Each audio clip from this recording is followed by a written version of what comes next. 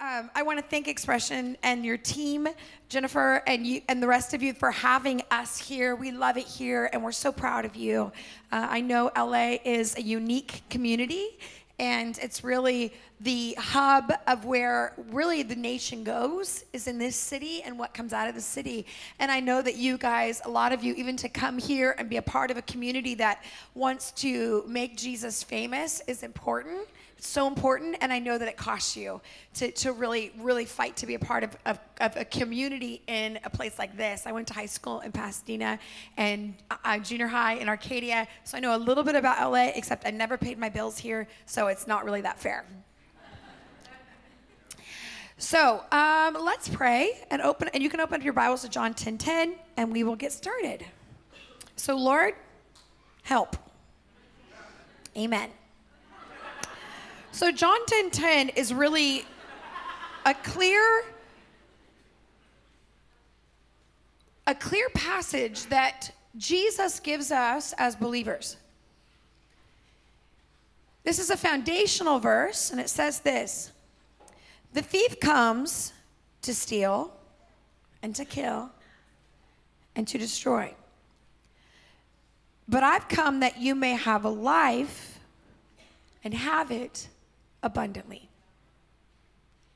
The thief comes to kill and to steal and to destroy. But I've come that you may have life, and not just life, but abundant life, overflowing life.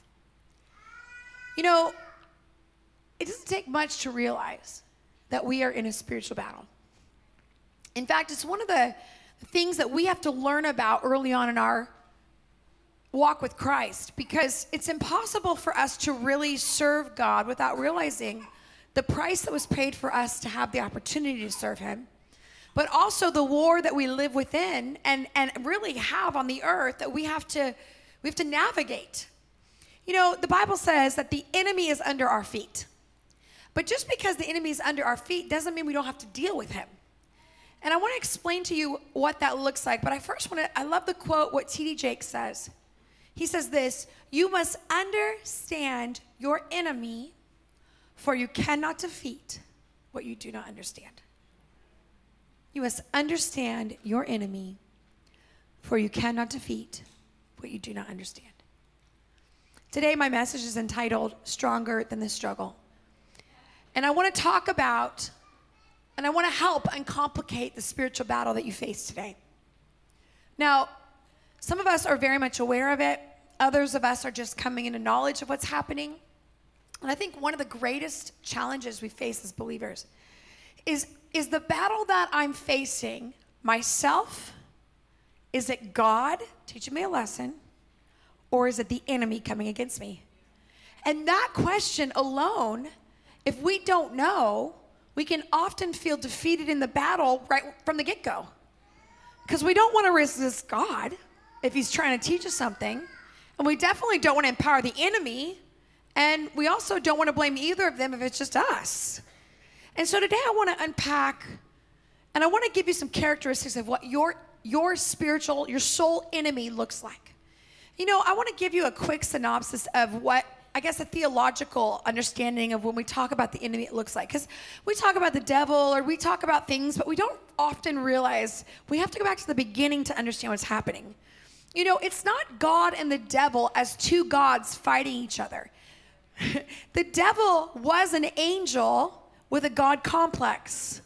There's not two gods warring. It's one God, and it's a scrawny little angel that thinks he has some power, but really he doesn't, and he won't have it very much longer.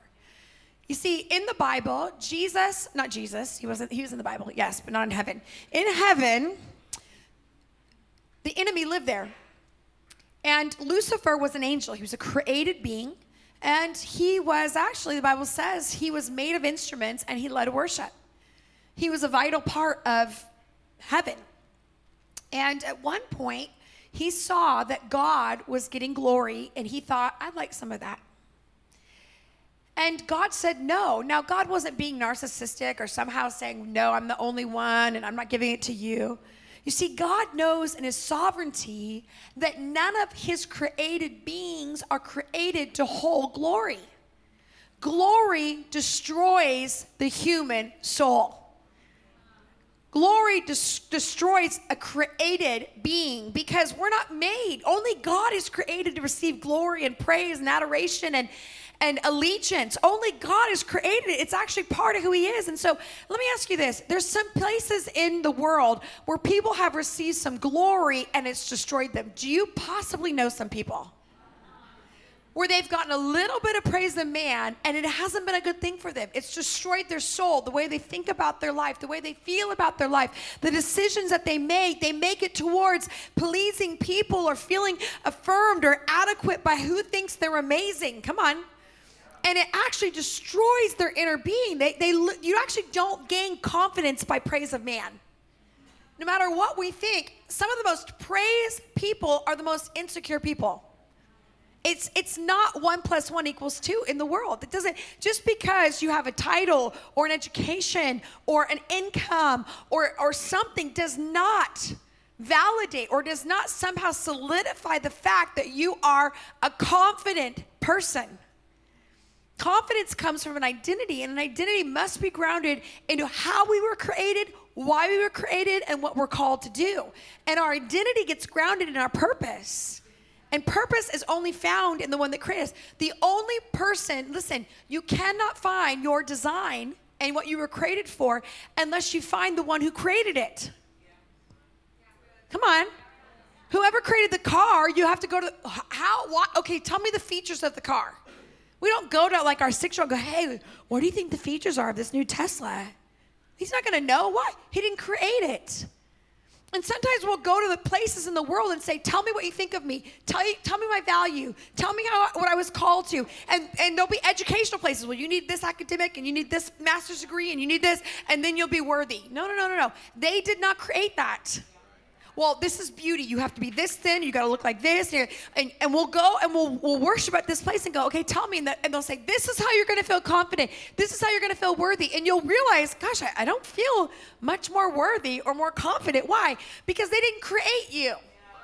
They don't know what's going to fill your soul. They don't know what the right thing is for you. Only God, the God of the universe who made you, designed you, fashioned you, framed you, knows exactly how you think, how you process your personality, everything about you. God is not confused. He's not disappointed. He's not like, wow, that's a bummer. Angels, pray hard. No. Listen, we all have we are soul, which is our mind, will, and emotions, the way we think about life, the way we feel about life, and the way we make determinations and decisions are all unique. And actually all of that pulls together and becomes our personality. And that's why we need to have a relationship with the Holy Spirit, because he's helping renew our soul and acknowledge what God is saying about us. And we're partnering with truth, but we've got to understand it's not your truth. There is a truth that we partner with. People go, I just need to find myself. You don't want to find yourself. You're going to get to the end of the rainbow and realize you are the same person that you started out with. You want to find the one who created you to help define you. That's the value of finding God. And so that was some good preaching. I'm just going to amen myself. So it says this in John 10:10, the thief comes to steal, kill, and destroy, but I've come that you may have life. When I started to unpack this kind of idea of spiritual warfare, because I don't know about you, the church is very confused by spiritual warfare. Come on. One side of the church is like, we never talk about it. We're never going to talk about spiritual warfare. It's very scary. If somebody acts a little weird, we're going to take them in the back with sister so-and-so. They're going to be delivered. There might be some vomiting, but we don't know. It's over there. And we're positive there's something in Ouija board involved. We're not sure, but we think it's over there, right? And there's churches that will never talk about it. It's like, it's scary. Don't be weird. I don't want to talk about it. And we're not sure. Then there's other parts of the church that are like, here a devil, there a devil, everywhere a devil, devil. Come on. It's like they sing about it. They pray about it. They preach about it. It's like, if you forget to look at the devil, he'll slip right out from under your feet and get you. You run out of gas, the devil took your gas, right? I remember thinking, like, does the devil have time to siphon our gas? Is that what he's doing on the earth? Does he need gas? I mean, I don't know. You sneeze in front of them, and they're like, be released. You're like, I just a sneeze. No, it was more. It was? Listen, there's environments where it's like if we are not on high alert, we're going to miss everything.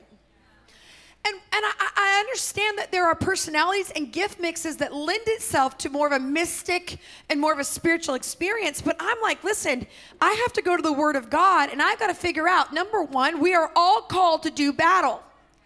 God calls each of us a warrior. God calls each of us a soldier. God calls each of us to be fully armed. So that's not a personality or a gift mix or some kind of spiritual title. He doesn't say, pastors, wear the armor of God. The rest of you, good luck. Come on. He calls all of us to be part of the army of God, which means spiritual warfare is not a title. It's not a gift mix. It's not an intercession thing. We're all supposed to participate in it, but can we please have a little spiritual warfare without being weird? Can I get an amen? And what I realized is that it's biblical, but it also is supposed to be really practical, not just either or. So in order for us to acknowledge our enemy, we've got to understand him. I love how T.D. Jakes says it. He says, you must understand your enemy, for you cannot defeat what you do not understand. You must understand your enemy, for you cannot defeat what you do not understand. The way that we understand it is we look in the Word, and the Word says this, the thief comes. That word in the Greek is a very simple word. Thief is the word klepto. It's where we get the word kleptomaniac. It's where we get, in the English language, that word. And what it's describing, if you go deeper into that word in John 10:10, you'll find that it's related to being a pickpocket, an embezzler, someone who takes not because they need it, listen, but because they want it. You see, this is very important. Sometimes we'll say, what does it really matter? I'm not a pastor. What's it really matter? I'm 17. Why am I dangerous to the kingdom of God? Like, seriously, I'm not doing anything. I'm just trying to pay my bills and hang out. I don't know. How can I be dangerous to the kingdom of God? You see, you have to understand, it's not how much you possess, it's what you possess. It's not like, I would even go so far as to say, it's not even what you possess, it's who you are. You see, you're a child of God. And every time you acknowledge you're a child of God, it reminds the enemy that he no longer has a position. He'll no longer fill that role. And he knows everything you have access to, and it drives him crazy. He hates that about you. He doesn't want you to go to heaven. He doesn't want you to be with God. He lives on the earth. Let me give you this. I didn't say all of this, but the enemy lived in heaven. He was a worship leader. He looked at God, asked for the glory. God said no. There was a war that broke out in heaven.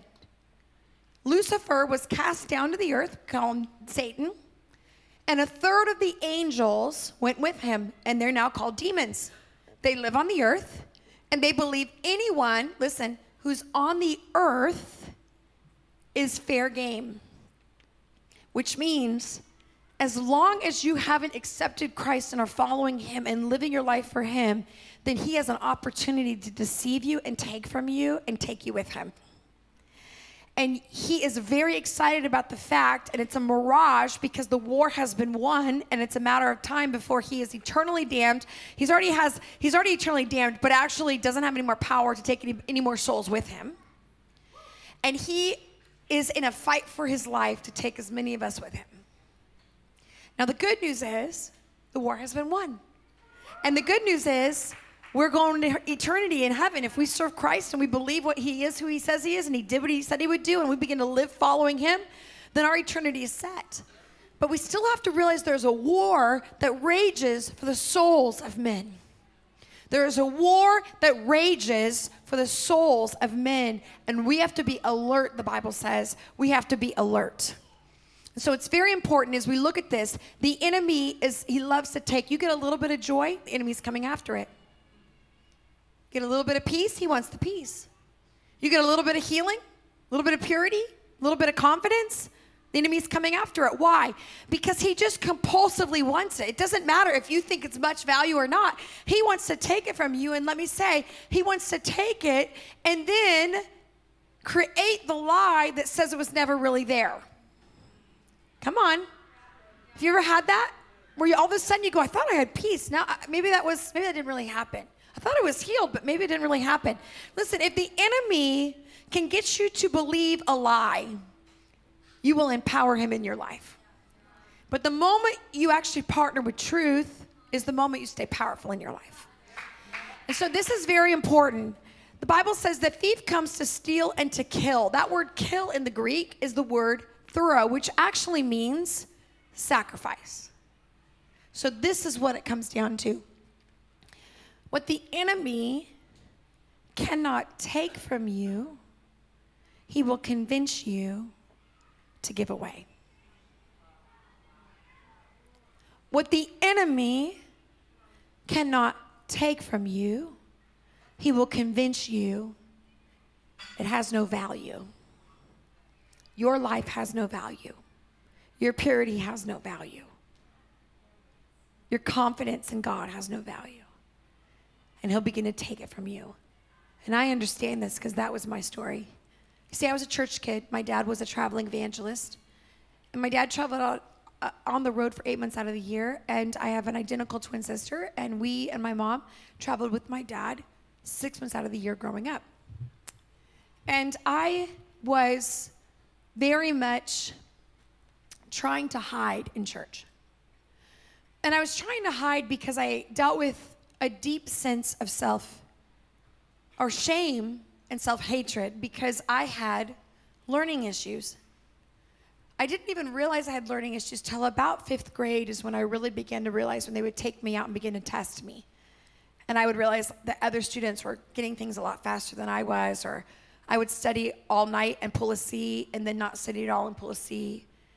And then I began to realize that I didn't just start getting lost in school. I remember not knowing anywhere that I was. We'd go into a class and I wouldn't know what anybody was talking about. And in high school, I could not even read out loud. And I could not read my own handwriting. No one could read my own handwriting, which was difficult because I was not going to medical school.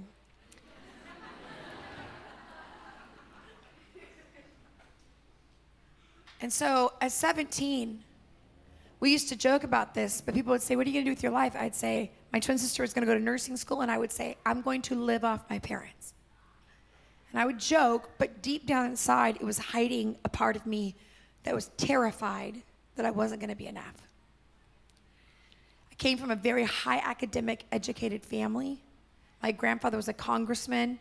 As an Italian immigrant, came over to Staten Island, lived in a one-bedroom apartment with 5 of his siblings, and became a 5-term congressman. We have pictures in the house of him with Kennedy and the Pope and different people. A lot of my cousins went to Ivy League schools and were very high academic, and I was the girl that was barely making it. So I thought I'd hide. And I went into the car one night to go to a party with some guys. And as we're driving to this party, the music is playing, 90s R&B, it's hard to beat. I think, yeah, a little Bobby Brown. And we're sitting there, and all of a sudden, I hear the voice of God. Like, I don't hear it, but I sense it speaking to me. And he says, Havilah, what are you doing? You can't live like this. I've called you to more than this. You can't be here. And I felt this compelling voice, this compelling presence to do something. I didn't know what to do. I'm 17. I'm very awkward. I'm hiding in the backseat of this Mustang, hoping that no one ever sees what's going on. And as I feel this, I know I have to say something. So I make a decision. I'm going to say something. So I ask the guy in the front, can you turn the music down? And the guy turns the music down. And I say this because I didn't have it planned out when I'm 17. I say, I have a call of God on my life. It's extremely awkward. It wasn't like anything. I mean, it was like some pastors like, that's right, sweetheart, we love you. Like nothing, just no music, nothing. when I say it, I'm instantly emotional because I know I'm coming. Listen, when we go public with what we really believe, it's a powerful moment when we say, I'm going to go public with those people that's going to cost me the most with. So I'm going public in the backseat of this car, and that sounds weird, but anyway, I don't think I'm ever going to say that again. Anyway, it sounds perverse. I'm sure it's not perverse, but maybe it is. I don't know. I don't know what teenagers are saying. Is public? Anyway, okay, so I'll look on Urban Dictionary later. So I lean over, and I'm beginning to cry. I lean over at my twin sister. I have an identical twin sister. We are mirror twins. So I'm left-handed. She's right-handed. We look a lot alike. Like, we were married 6 months apart. Our first babies are 9 days apart. Our second babies are 3 weeks apart. And our third babies are 3 months apart. And they all have the same dad. No, they don't. They don't. They don't. They don't. So that's inappropriate. But no, really, her husband he's a British guy. He's like 6'3", but we look so much alike. Our husbands get us mixed up, and her husband has hugged me, and I have literally said, I am not your wife. You need to let go of me. He's just like, I'm like, Dan, I can't. I get pregnant very quickly. You need to back away. Like, this is not a good thing. So he,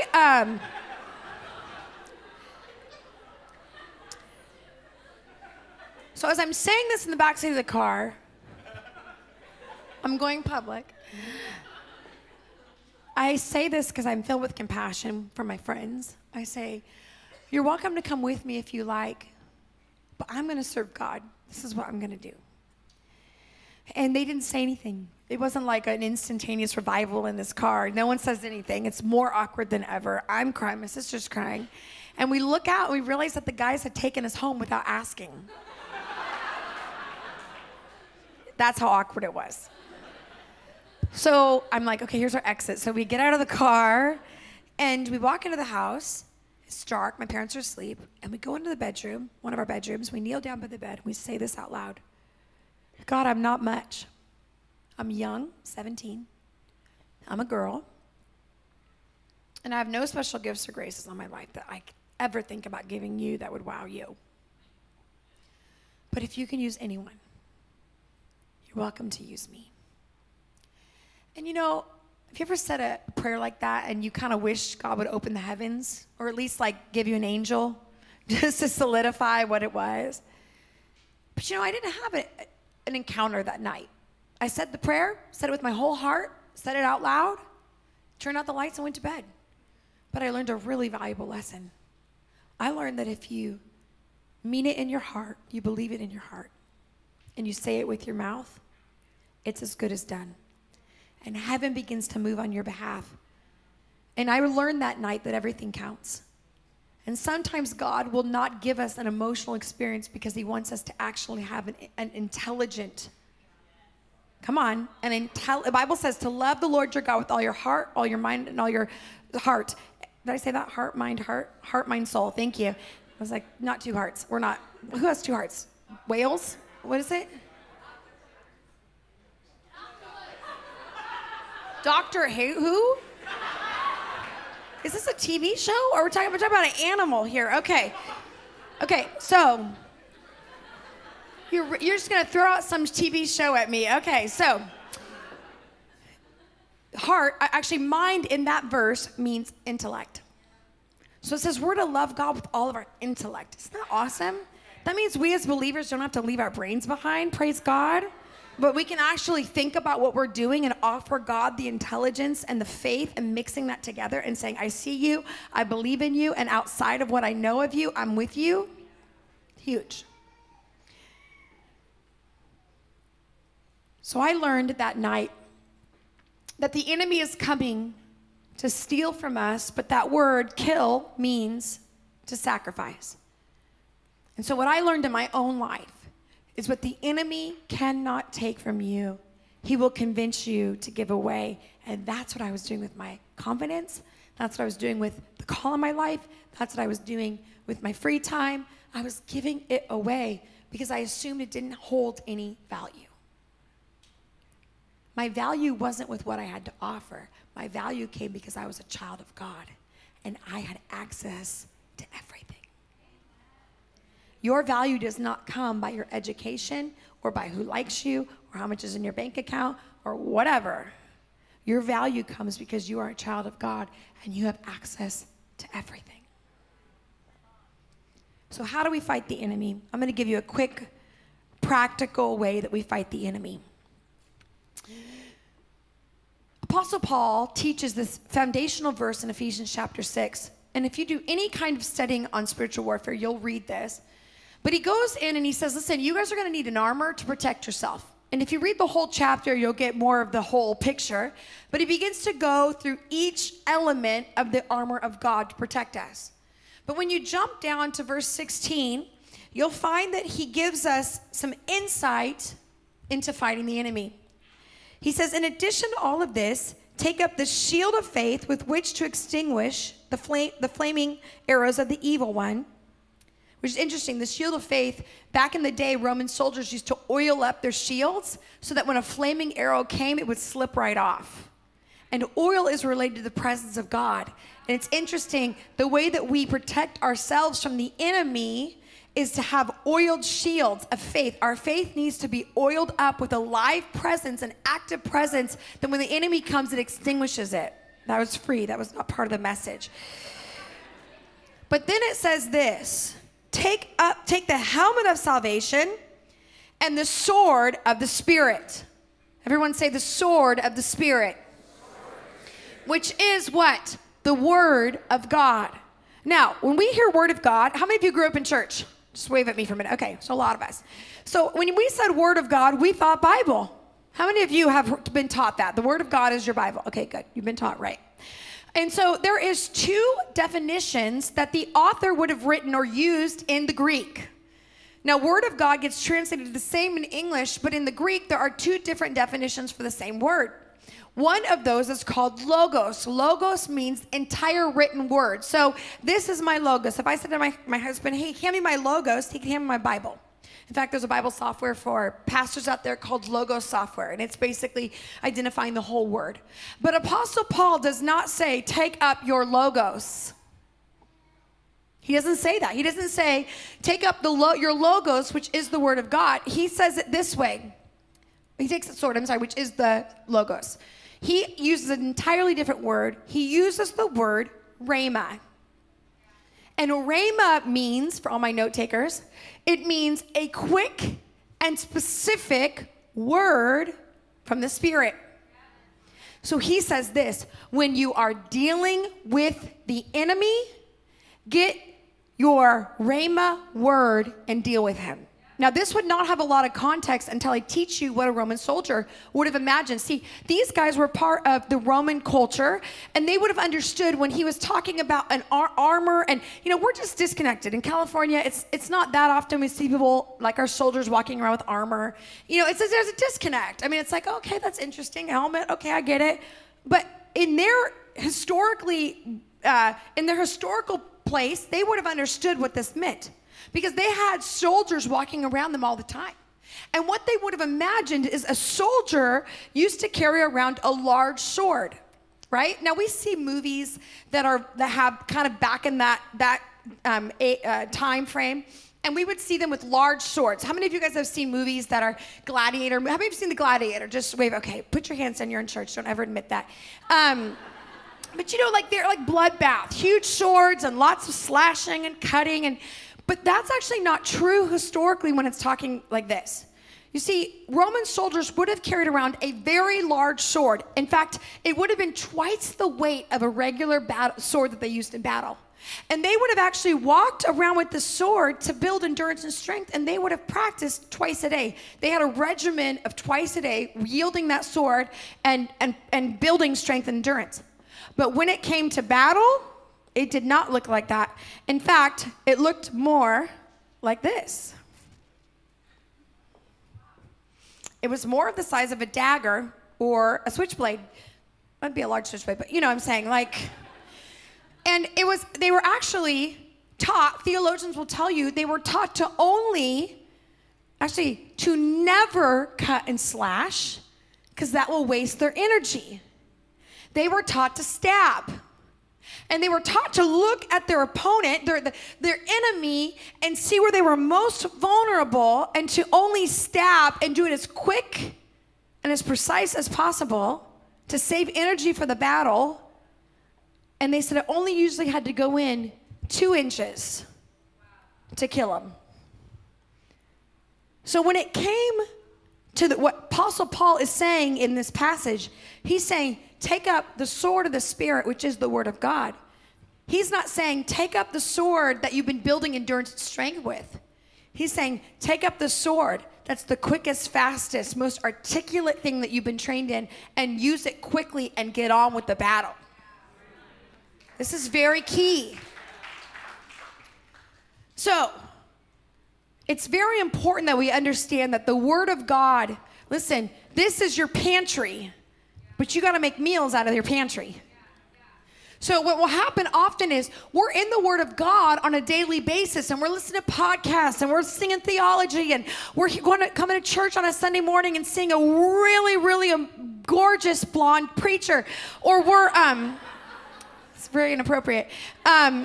Or we're getting around the Word, and we're building endurance and strength, and we're memorizing, and we're doing devotionals, and we're building a pantry. But when it comes to the battle, the reason we get endurance and strength and we build our pantry is when the enemy comes to lie to you, you have to go into your pantry, and the Holy Spirit will illuminate a word to you, and that word is anointed to deal with your enemy. The reason you are battling and exhausted is because you don't know the word. You don't have anything, and so you're like, I better go to Expressions 58, and maybe Pastor Jennifer will give me something from her pantry. Now, she can for a little bit, but the truth is, the Bible says there's been a season when you've been drinking milk, but now it's time to eat some meat. And what I find is people get done with church when they don't want to do the work themselves, and they feel like what the pastor's serving is milk. And it's like, yeah, you think? Because you're not created to get your rhema word from your pastor every week. You're created to get your rhema word from your history in God, from your history in the word, from growing. You go, well, I'm just a young guy. Listen, if you're 18, God sees you as an adult. This isn't like, well, I'm still living with my parents. I don't care. God doesn't care. You're an adult. You're a grown man. You're a grown woman. And when it comes to your spiritual life, you've got to grow up. You got to stop waiting. Well, when I get married, then I'll get serious. When I have kids, no, you won't. No, you won't. Because marriage doesn't change people. Babies doesn't change people. Come on, you know that's true. Some of my parents understand that. Life does not change people. People change because they make choices. And when we start to put power into decisions or someone else's hands is the moment we actually become powerless. The moment we decide to partner the Holy Spirit and say, I have the power to change and be who I'm called to be, wow, come on. So, I used to be intense.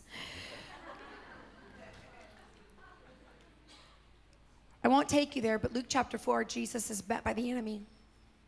And the enemy comes to him and he says, hey, I know you've been fasting for 40 days. Turn those rocks into bread. And Jesus doesn't look at the enemy, and he doesn't fight the enemy by saying, I'm so loved. I'm the Son of God. He doesn't say, do you know what happened to me in the last chapter? Chapter 3, I walked through the desert, and God, I was baptized. And the heavens opened, and my Father shouted out over all of the earth, this is my beloved Son. I'm so loved. Let me tell you about my encounters. Let me tell you my prophetic words. Let me tell you. Jesus did not fight the enemy by explaining to the devil what his prophetic destiny was. He actually gave us a strategy that would empower us 4,000 years later in Glendale, California, 2018. He would say, I'm going to give you a strategy. Could I have dealt with the devil and shut him up? Absolutely. Could I have gotten rid of him? Absolutely. I have power you do not have. But Jesus always did things that we could use later when he wasn't on the earth to duplicate and use. He was empowering us because he knew we would be on the earth now and we would need a strategy that needed to be used generation after generation. Come on, people group after people group. It would not lose the power. And so he was strategizing in Luke chapter 4, and he says this to the enemy, it is written. And the enemy, every single time, in fact, the second time, the devil quotes scripture to Jesus. This is interesting. Sometimes the enemy will quote scripture to us to keep us in bondage. Oh, how do you know that? Because it's in the Bible, Luke chapter 4. You see, when we're religious, we'll use scripture to keep people doing the right thing. But that's not the Rhema word. The Rhema word sets us free. It sets us free.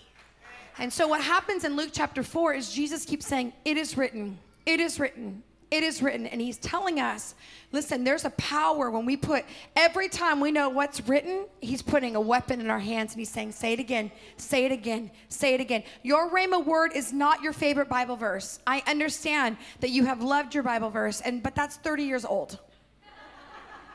God wants to give you a fresh Rhema word for 2018. What came against you in 2017 that you need to be armed for in 2018? What's the thing that every time you come into an environment like this, your anxiety goes up when you begin to think about something? What happens when you come into environments and all of a sudden you start to feel empowered and you feel disempowered? What is that one moment? Why is that? Maybe it's because God wants to put a rhema word and you deal with him. Now, I understand this. Again, I remember when I was 17, I began to travel. I'm going to finish with this story. 17, I began to travel, 17 and a half. And we ended up going to our first ministry night was in Utah. It was beautiful. God just showed up. I don't have time to tell the whole story, but it was a pretty profound night. I thought I had ministry down. I was like, all right, we can do ministry. No big deal. So the next month, we go to Arizona to do the same thing. We're going to preach to the youth group. We're going to pray. We're going to have an altar call. We're going to prophesy. That's what we're going to do. And at the middle of the altar call, the youth pastor shuts the whole service down, grabs the mic, takes it through a whole nother direction, and then shuts it down. And it was a little bit odd, but again, we're new to this. We're not sure what's happening. So that night we go out to dinner. And I say to the youth pastor, so what did you think of tonight? And he said, do you really want to know? Now, I would like to give you a secret in life. If somebody asks you if you really want to know, you should say no. And you should walk away. Because that's a warning. That's like a warning sign. Like that's the warning shot. It's like the clicking of the gun. Okay, so I said, yeah, I'd like to know. He said, well, I don't believe in anything you did tonight. I don't believe in women doing what you just did. I don't believe in what you spoke about, the message you brought. And if I had known what you would bring, I would have never had you. It's a beautiful night. And have you ever had someone say something to you where you feel like you wish you would have had a comeback, but because you were so utterly shocked, you didn't know what to say, you just walked away and went, I don't have any words for that. So I remember going to my parents' hotel room, and they were asleep. My dad was preaching at another church in the area. We woke them up, and I'm crying. This mean man said this. And my dad says something to me that's forever marked my life. He said, well, I guess you get to decide if man called you or God called you. It's powerful. Love it. Use it. Hear it. And I would love to say that from that moment on, what my dad said broke off everything that man said, and I've been free ever since. But in all honesty, for years, every time I would get up to preach, which I did, I cleaned houses during the week to pay for gas to preach up and down the California coast for many, many years. I would hear what that man said. And I would get up to preach, and I would hear him say, if they knew what they were going to get, they would never have you, but go ahead. You can get up there and preach, but there's a lot of people in here that don't believe in women doing what you're doing. You can get up and preach, but it's not the message they want to hear. And at times when I was young and immature, I'd be like, oh, shut up, devil, and just worship, and I'm just going to praise my way through it. But it got so bad. Have you ever had this in your life where it gets so bad you almost don't want to step out because you know the battle that's going to be in your heart to do it? And so I would think, like, if I go to preach, I don't want to battle with that guy's words. So I had anxiety because I knew it's coming. The battle's coming because I'm about to do what I don't want to do and battle him. And so there's just this kind of weird cycle that happens when we have things like that. And it wasn't until one day I'm in my word. And I'm telling you, again, just because I got saved and loved God doesn't mean I immediately knew how to read and immediately could write well. And immediately, I mean, everything has been a battle. Everything I've had to work through. But the Holy Spirit takes me to 1 Timothy. Apostle Paul is talking to Timothy, a young leader. And he says this: don't let anyone look down on you because you are young, but be an example to all believers in what you say, in the way you live, in your life, in your faith, and in your purity. And when he says this, I felt like the Holy Spirit put a weapon in my hand. And he said, don't let anyone look down on you again, because you're called to set an example. And I've called you, and I've set you apart, and I've put you there. So don't ever be ashamed of where you are or what you're called to do. And I got up the next time to preach, and I had the same demonic mind thing going on of just lies and embarrassment and shame. And, you know, I'm about to make a fool of myself and try to pray my way through it or prophesy my way out of it. And just chaos. And the Holy Spirit put this in my hand, and I said, enemy, I am called to set an example. And if you hang out a little longer, I'll make an example of you.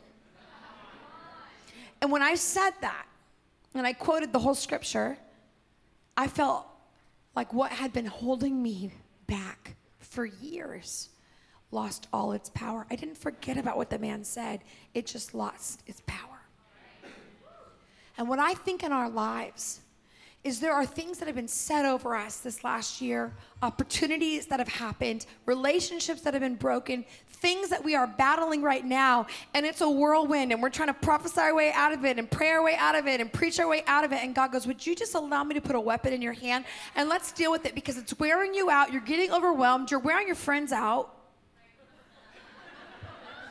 Your spouse loves you, but stop it. It's time for you to get the well-made weapon that's fashioned for you to deal with it and go after it. And I'm talking about getting aggressive. You go, how do I get aggressive? You're gonna have to open your mouth. And you're gonna have to say, it is written, enemy. And there are times when I've had to quote, my rhema word was, I am clothed in the righteousness of Christ. It is not I that live, but he that lives in me. So get over here, devil. I wanna put some clothes on you. Come on, you begin to get the word of God. I can't use Timothy, I'm not young anymore. But you have to use things that are yours. Your rhema word is not my rhema word. I don't know what you've been through, but God does. And God has everything you need in here. But sometimes you're not gonna find it because all you're looking for the scraps. And I'm saying, build your pantry. Get your pantry so full that the Spirit of God goes, that's what I'm highlighting. That's what I'm acknowledging. That's what I want in your life. Listen, the Holy Spirit wants you to know that you are stronger than your struggle. That God, the Holy Spirit lives within you, and the same power that raised Christ from the dead is now dwelling within you. How come you have problems when you have the Holy Spirit? How many of you have problems? I have problems. Okay. The reason you have problems is not because you didn't receive the fullness of God, which is what the enemy wants you to believe. The enemy wants you to believe that something's wrong with you. Most of us hear the enemy say, there's something wrong with you. Everybody else is getting it. There's something wrong. You've always had something wrong with you. Come on. There's something you didn't get. It didn't stick. It stuck with everybody else, but not you. Something's off with you. Come on. And what that is see, your mind is where your thoughts come from. Your emotions are where your feelings come from, right? Your feelings and emotions. And your will is where your determination and your decisions come from. And all of that requires a renewing and a surrendering. You renew your thoughts, the Bible says, by putting it under the authority of Jesus Christ and actually taking each thought captive, which means you got to take each thought and hold it up and say, I believe I was made wrong. What do you think about that, God? I believe that you're going to abandon me. What do you think about that, God? I believe that I'm too old for it to matter. And you begin to hold them up and you sit with it in courage and you let the Spirit of God dismantle what the enemy has held against you. And that's some good preaching right there. You're going to get that in a little bit. You're going to get that in a little bit. I'm saying this not because it sounds good. I'm saying this because it's exactly what I have done with my own life. I'm preaching out of my process. And I'm seeing this, and we've seen this with thousands of people around the world. This is a real thing. And what happens with your will? God, you don't renew your will, you surrender your will. Meekness doesn't mean weakness. You don't have to wear a turtleneck to be meek. Meekness means strength under submission. So sometimes we want, God, I want this job. I want this opportunity. I want this woman. I want this, whatever it is. Listen, but not my will, your will be done. We don't act like we don't have a will. Well, I don't know, just whatever God wants. I'm just here to serve God. I'm so holy. Stop it. Even Jesus didn't do that in the garden. Jesus said, listen, my will is I don't want to go to the cross. I would love it if we could just pass on this. My vote is, I would like to not do this. But he said this, not my will, but yours be done. You get the final vote. You get the veto vote in my life. You are the one that leads me. You are the one that protects me. You are the one that knows what's best, and I'm with you. Some of you have a strong will, and you want to know why God won't violate your free will to make you humble. God doesn't say, I will humble you. He says, humble yourself. Humble yourself before God. And then your emotions, some of you are so led by emotions, it's like, you never know how you're going to do today. It depends on what feelings you feel. You know what? Your feelings are not supposed to be Lord of your life. Your feelings give you insight to what you believe. And so if your emotions are dominating you, go deeper and figure out what you believe, and your emotions will begin to connect with truth. So I want to pray for you, and then we'll go. You can close your eyes if you want. Mostly just want you to cut out distraction for a minute. I want us to take a minute to respond to this word. I feel like there's a breakthrough anointing in the room for this. And so I want to ask you, some of you in the room, you'd say, you know, Havilah, I hear you preaching. I'm starting to feel like there's a breakthrough, but quite honestly, I feel like the enemy just keeps taking from me. Every time I get a little bit of confidence, a little bit of peace, a little bit of joy, a little bit of clarity, I feel like the enemy comes and he takes it from me, and I'm done. I'm calling him out on this, and I'm not going to let him take from me anymore. 2018 is going to be a year that I hold on to truth. If that's you, just wave at me, say, that's me, and I'm in a place. Good. Lots and lots and lots of hands. Some of you today, you would say, you know, Havilah, it's not, he's not taking it from me. I keep giving it away because I don't see the value of it. And I keep thinking when I feel powerful, then I'll hold on to it. And right now, I'm realizing that the enemy has been lying to me, and I keep giving away my confidence of me being a child of God. And I'm done. I'm not going to give it away anymore. In 2018, I want to come in strong with courage to believe what he says about me. If that's you, wave at me. So that's me. Good. Lots of hands. I want to pray for you today. Lord, I thank you for these men and women. Lord, I understand that some of these things go so deep, it started at childhood. But I ask you, God, that you would put a weapon in each of their hands this year. Lord, I just prophesied that they will receive a rhema word the next couple days, and that word's going to be their word for the year, and they're going to walk in it, and they're going to stay with it, and they're going to see breakthrough like never before. What their dad said about them, what their mom said about them, what a friend said about them, what a coworker, what the industry said, whatever it is, it's going to be dismantled, and truth is going to prevail. So I bless them, and I thank you for their lives. In Jesus' name. In Jesus' name. Everyone said, amen.